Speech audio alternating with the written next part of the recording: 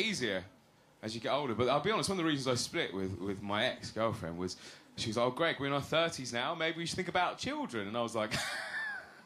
which was the wrong response. And you were in trouble. We went on holiday, right? We met this couple on holiday, same age as us, but they had a kid that was 9 years old. Turns out, true story, she got pregnant the first night they ever slept together. My girlfriend was going, oh my God, that's amazing. I'm standing behind thinking, unlucky. And they will say it's the first time you go on holiday together that you really get to know each other, which is why I think you should never go on holiday together. This is what happened when I went on holiday with my now ex-girlfriend, right? We got to the hotel, and there was a problem with the room, in her mind.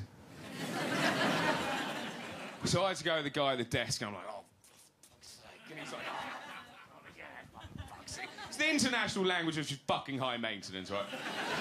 Guys around the world speak this language. You could go to any major European city on a weekend night. There'll be guys across a crowded piazza looking at each other going, oh.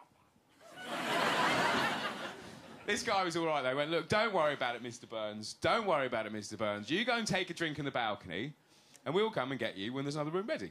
So he said, fine. And after about 10 minutes, the waiter came up and said, sorry to keep you waiting, Mr. Burns. Your room's now ready. As he walked off, my girlfriend went, I wonder how long it'll be before I'm Mrs. Burns. I know.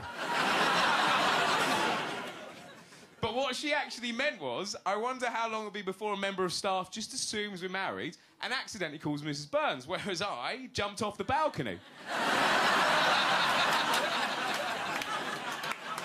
It's weird. I like the fact that my friends are having kids. It's nice to go around and muck about with them and stuff. I've got a mate who's got a little boy called James. He's brilliant. He's 4. Go around. I was around a couple of weeks ago. My mate was upstairs. Me and James just mucking around downstairs in the wee. It's good fun. But every now and then, James would do this. He'd go... of something and just go... Thought I'd better say something to my mate, you know, delicately. So I went, mate, your kid's a bit weird. James is still doing this. My mate goes, no. You see the sensor for the burglar alarm? We've told him every time the light comes on, it means Santa's watching.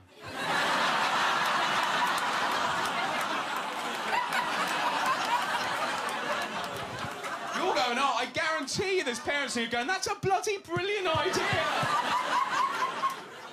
I tell you what else is weird, is now my social circle is getting younger. My social circle itself is getting younger because my friends are getting married and having kids. So I still see my friends that are getting married and having kids, but you can't just hang out with them. You can't just phone them up and go to the pub, can you? So the guys I sort of see regularly, I'll go down, play a bit of pool, have a pint with, they're getting younger. I never saw that coming. It's weird. I don't really like it, to be honest. I was out the other week, I was in the pub, and some of these guys in like their early 20s. And I'm like, oh. One of them came up to me and said, what's wrong? I said, well, look, I'm in my 30s, you're in your 20s. I'm starting to feel a bit like the Fonz. He laughed, he went, I went, you don't know who that is, do you? He went, no.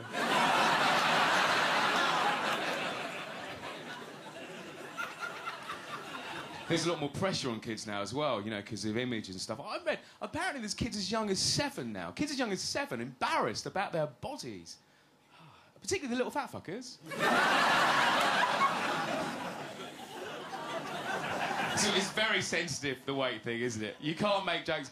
I love that show, The Biggest Loser, which I think's quite a mean title for people already feeling quite bad about themselves, right? My favourite moment of The Biggest Loser was the other week. He went, tonight we meet 22-stone Rav. His family don't know he's a secret snacker. I think they do. Oh, I think they've got a fairly good idea. When those floorboards are creaking at midnight. What's that? Do you think Rav's gone for a jog? My favourite bit's when I watch just a bit of puppy fat. Like, how many puppies did you fucking eat? Thanks a lot, Comedy Store. Good night.